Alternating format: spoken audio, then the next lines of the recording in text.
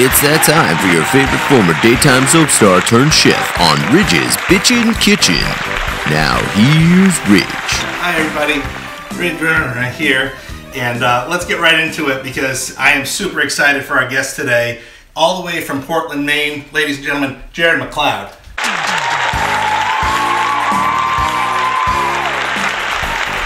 Hey, everybody. Thanks for having me, Ridge. Oh, it's my pleasure to have you here, Jared. Too kind. Super excited. Like, for months now, I've been thinking about this. Tell us what we got today. Today, we got my famous 3-sheet surprise. Yay! Okay, so we've got our ingredients laid out. Now we just have to prepare. Alrighty, Jared. What's first? So just go ahead and preheat your oven to April 27th and 28th. And be sure to slice that extra thin. Be careful, Jared. Those knives are super sharp. Okay, we're back, and we just need to make sure that our ingredients are blended thoroughly now.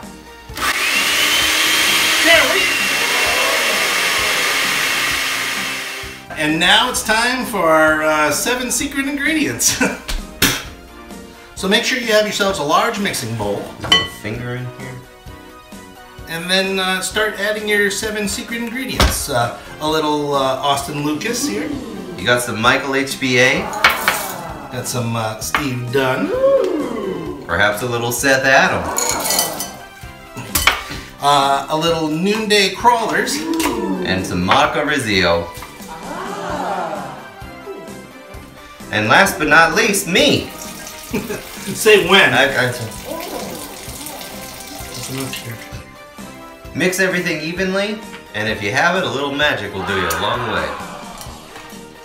That looks good. And if you followed all your instructions correctly, you should be ready for the oven. Bake for 48 hours until it's a nice golden brown.